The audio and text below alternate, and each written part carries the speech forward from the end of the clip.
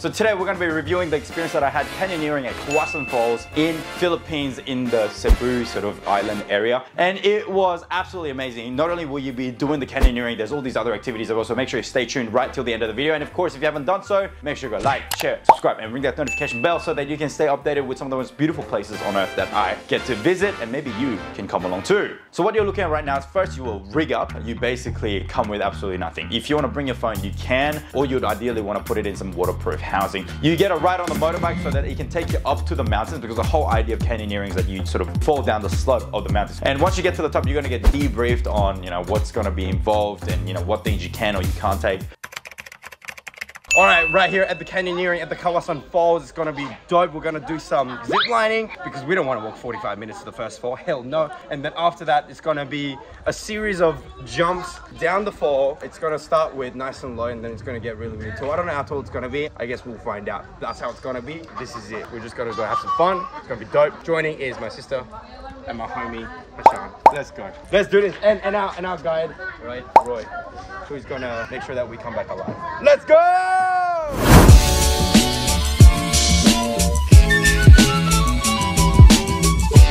And from there, you are then given the choice to either zip line to the next destination or walk 45 minutes. That was a no-brainer for me. So here we are on the very first fall, and from there, you'll then be given a few challenging and increasingly challenging falls. No, you don't have to do every single one of them. Even if you are a complete freak against height, I think it's quite manageable. There are ways around it. Some people choose to walk down instead of jumping on these falls as well. You'll find a way. It's actually not that bad. But it is increasingly higher, the falls that you can choose to fall. And just the vibe and the energy of the actual tour itself, you'll probably be able to put in some good jumps, and then you'll have lots and lots of fun. Jumps start off nice and small, but then later it gets bigger and bigger and bigger. It's not that crazy, but you will have lots of fun along the way. One of the best things about this experience is that you're actually in fresh water for a change. Throughout the trip in Philippines, you're always in salty water, and there's a little bit of that saltiness on your skin, but this one is so refreshing. It just washes all that off. The water is obviously turquoise blue and very, very clean as well, and that's something that I really enjoy. And the water is actually cold, which is good, because you're basically hot everywhere you go. You're hot when you're walking around, you're also hot when you're jumping in the water as well, in the ocean. But here, because it's in the mountains, it's actually nice and cool. And when we were there, it was raining just a little bit, and to just swim in the rain is just such a surreal and an amazing feeling. There are literally a million spots to take photos, and your tour guide will be the one that will do the best job at taking these photos for you. And depending on the tour guide that you have, ask your tour guide to do a backflip jump. He'll show one of those for you.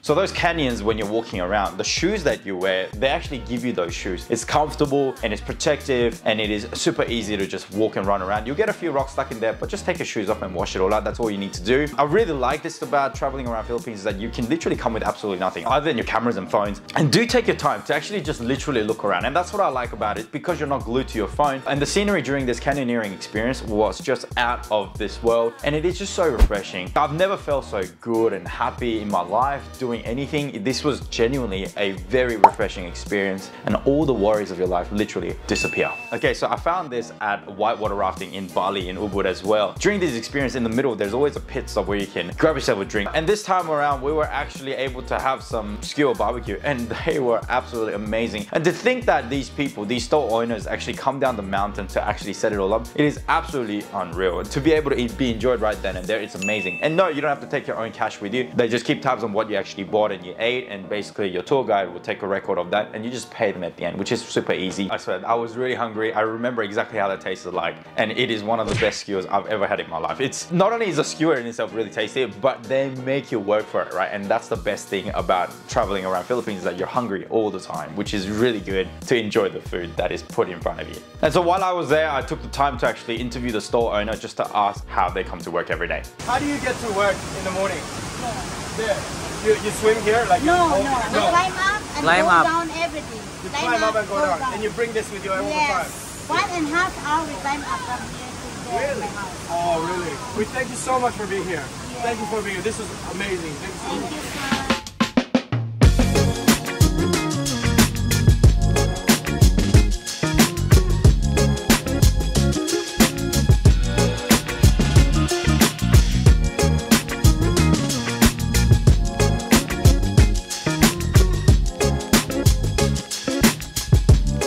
Thank you, sir. so that jump is actually the biggest jump during the canyoneering trip, and it is so good. You basically look at a spot and you just go for it. I reckon it's around about 12 meters, and it is one of the best jumps you'll have. You'll be dead scared, but you just gotta do it. You just gotta take the plunge. And that jump, you can do that as many times as you like. You just gotta climb back up and do it. And if you can't jump that high, it's okay. You can just chill at the bottom, which is what you see my sister doing there, and that's totally fine too. So coming up are the swing jumps. You'll be able to do a few of those. Some of them are really high, some of them are not as high, so you'll be able to take your pick on that one. And no, you don't have to do it, but if you're there, I highly recommend you do it because it's actually a lot of fun. And you'll definitely be able to see some of your friends do the wrong thing and do the crappy jump like you're seeing right now, which gives you a lot of giggles too. What I also learned during the Kawasan Falls experience was that the actual layout of the waterfalls and the way the stream bends around actually changed because of the typhoon as well, which is really interesting, which then gives you even more of a reason to go and check it out, because who knows what's going to happen next. And they obviously haven't done so much to actually make it like artificial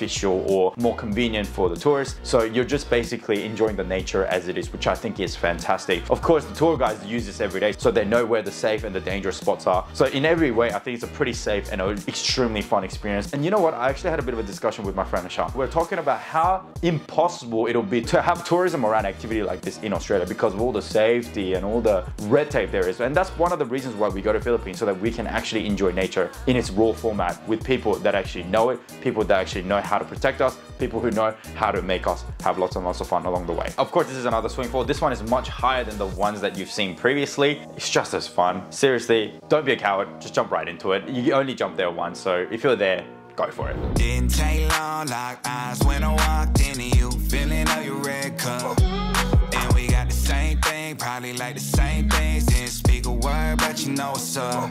That connection is what you... At the bottom of the fall, you'll be able to see a signage that says, I survived the Kawasan Falls. And of course, if you do want to take a photo, that you do need to make a small donation to the local community, but do it anyway, do it joyfully, because you did have lots of fun. And at the bottom of the mountain, you'll be given food, and that food is amazing because you are so hungry. And by that time, it's like 4:30 in the afternoon, but the sun has set. It's actually pitch black. And after the dinner, you will walk back to the initial starting point, which is the church where you'll get dropped off, and that's where the experience finishes. When you do go to Kawasan Falls, look out for Kuya Japet and Roy. Those are the people that looked after us, and we found them to be really good. If you do get a chance to go, look for these guys. They'll make sure that you guys have a wonderful time. So thanks for tuning in today. Make sure you go check out the Kawasan Falls when you do go to Philippines, and you check out the Cebu Island. If you haven't done so, make sure you go like, share, and subscribe, and ring that notification bell so that you can stay updated with the most beautiful places that I get to visit all around the world. Thanks for tuning in. I'm out. Peace.